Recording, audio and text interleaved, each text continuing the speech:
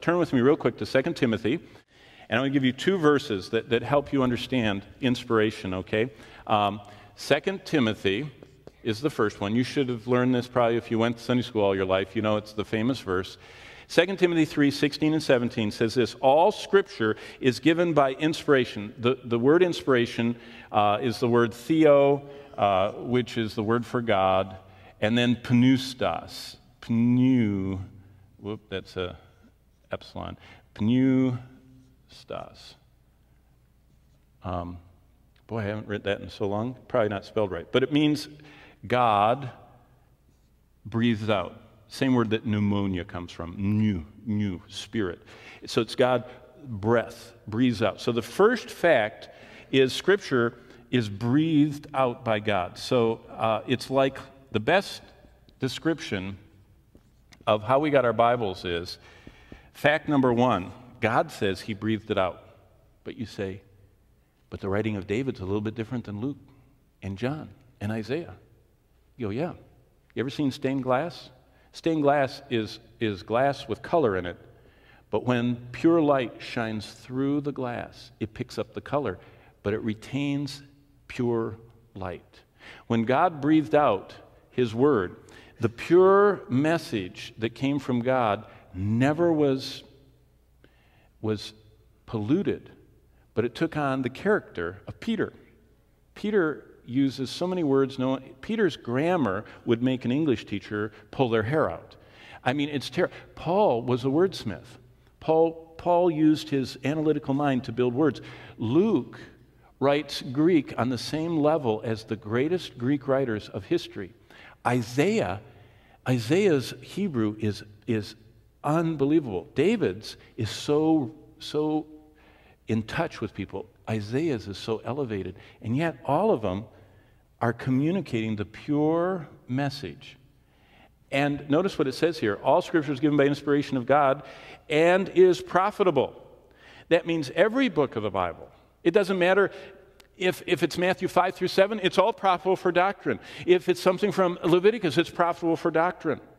All Scripture breathed out by God is profitable for doctrine, or for reproof, or for correction, or for instruction in righteousness. Now, real quickly, go with me to 2 Peter. Here's the last thing before we go. 2 Peter chapter 1, verse 21. And here's the second. And then I'm going to explain about the question.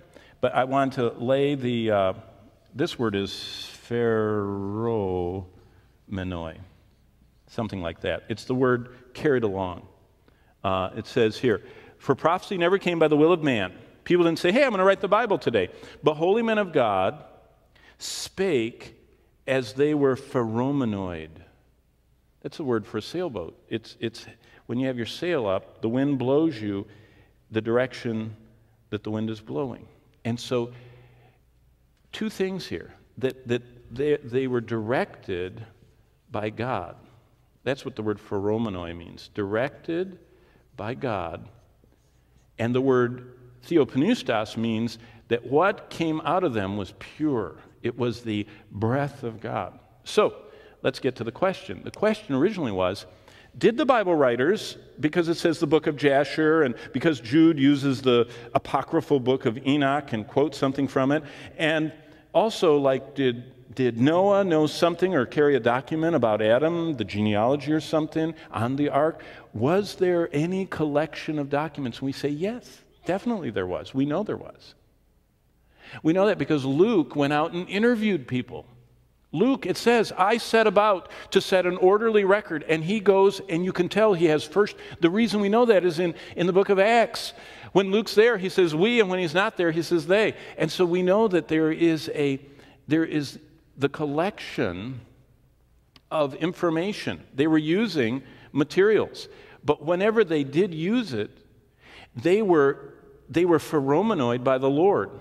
Whenever they quote from the annals of the kings of Judah, whoever wrote the record book of what went on in the court of the kings of Israel and Judah wasn't necessarily inspired, but when the prophet included that, the Spirit of God directed what he included.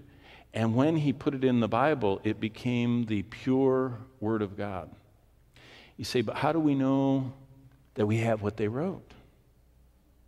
Because the Bible was never out of the custodianship of the priests, the prophets, and the apostles. If you think about it, the Bible was never out of their touch. It was always until the Bible was completed, the scriptures were completed, the Old Testament was completed, the prophets and the priests always had it in their hands. And God allowed the final one, the final scripture writer, Ezra, to take it all, to put it all in the book order that we have today. And that unit he passed on to the intertestamental period that went to Christ. And when Jesus saw what Ezra had collected, which we would call the Masoretic text, because he began the scribes, Jesus said, those are the scriptures. So that's how we know the Old Testament's absolutely flawless, the 39 books we have. Then Jesus said in John 14, 15, and 16, he says, I'm going to tell you all things you're going to need, and I'm going to reveal to you, and you're going to take the message from me, and you're going to write it down. And Christ's apostles, or associates of the apostles. Mark was an associate of Peter, and that's how he wrote his gospel. It's the gospel of Peter with Mark writing it down. Luke was an associate of Paul, so he wrote down Luke and Acts under Paul's supervision. James was an associate of Jesus Christ himself, his earthly brother, and he was one that was revered by the apostles, so he was under their tutelage and watch over. And so every one of the 27 books of the New Testament, every one of the 39 books of the Old Testament, were always under the prophet, priest oversight, or under the apostles' oversight. But every word of God is pure. It's like silver refined in a fire, because God breathed it out. And if they collected stuff from the book of Jasher, or from the Annals of the Kings of Judah, or from some apocryphal book, all truth is God's truth. If they included it, it was part of the inspired record.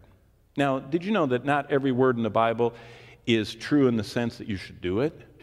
There are words from the devil. The devil tempted people to do things, and lying spirits went out from the Lord, from the angels before the Lord, the fallen angels, and said words that you should not emulate. But the recording of them was absolutely inspired, infallible, and flawless and pure. So when you open your Bible, you can have a confidence. You say, well, aren't there mistakes and differences in the manuscripts? Yes, there are.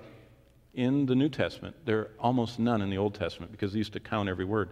In the New Testament, there are 250 pages of Greek text, and one half of one of those 250 pages is the total amount of discrepancies there are in the whole New Testament, and most of them are the spellings of names.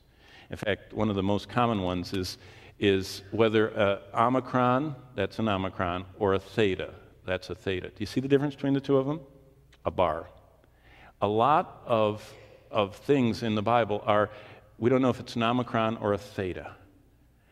And that comes to, in the whole text of the New Testament, one half of one page. And by the way, there is no doctrine, any doctrine of any significance, that's represented in that one half of one page of discrepancies.